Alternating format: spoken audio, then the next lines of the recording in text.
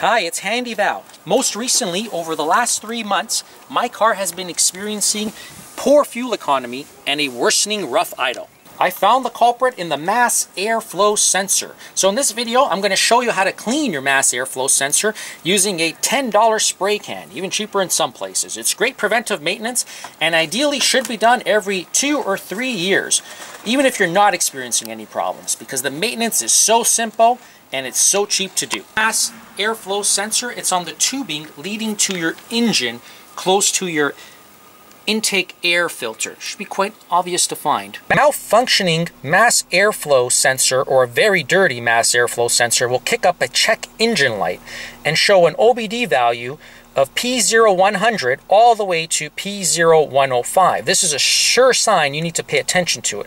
Now my car is not showing the check engine light, but it has the classic mass airflow sensor symptoms, which are poor fuel economy. Mine is 40% worse than usual. You know, I'm running at about 17 miles per gallon or 14 liters per 100 kilometers, which is pretty bad. And I'm having a slight worsening idle. And leaving it unattended will certainly lead to the check engine light coming on. Other symptoms include, trouble accelerating, sometimes hard stopping and hesitation, but these would usually light up the check engine light. So let's get to cleaning it up.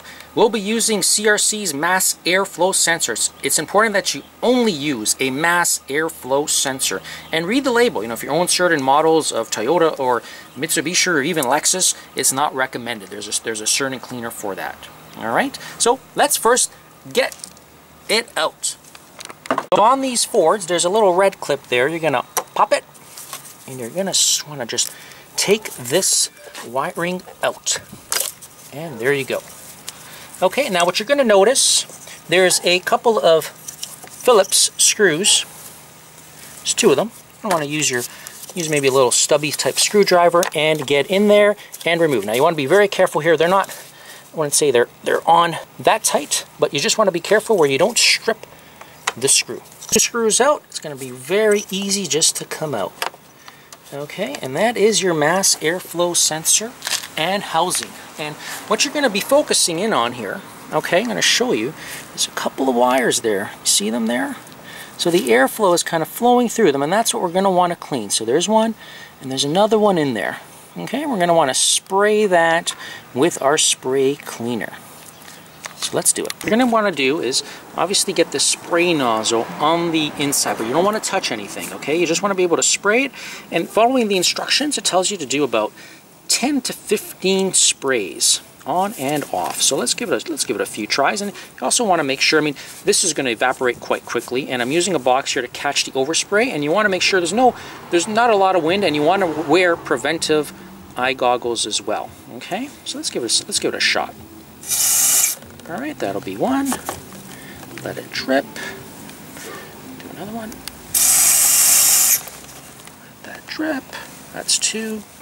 Again, you're going to want to keep doing this until you get to about 15.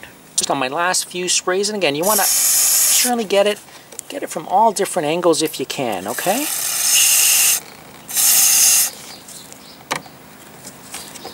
This will be the last one, and we're just going to now, at this point, we're just going to leave it to dry. You certainly don't want to put this in the car while it's wet, and you certainly don't want to turn it on. This will evaporate quite quickly. Good to just leave this for about half an hour. Let it out there. Leave it out here. And we'll come back to it. Okay, so I've actually waited a couple of hours here. Now there's only one way this thing could actually go, okay? And, won't be able to slide it in this way, okay? This shiny part obviously is above, so only one way. You're going to slide that in there, and then you're going to kind of tighten it up as best as you can.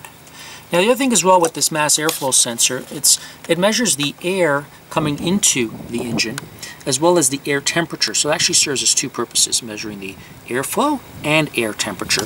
So it helps, so the computer helps dictate how much air and fuel should be burning inside the engine at a very high level. So again, I'm going to tighten it up. Both screws, make sure, again, give it a little squeeze, make sure it's properly set. And now you're going to want to put the plug back in. This is quite simple. There's only one way to put it. The only thing to remember, this little red clip here has to then be pushed in. Over the coming weeks, I'll show how my miles per gallon and liters per 100 kilometers has changed. And I'll include those updates in the video description. Look out for those. If you enjoyed this video and learned from it, please like and subscribe to my Handy Val channel, as I will be sharing more helpful tips in the near future. Thanks for watching Handy Val. Bye for now.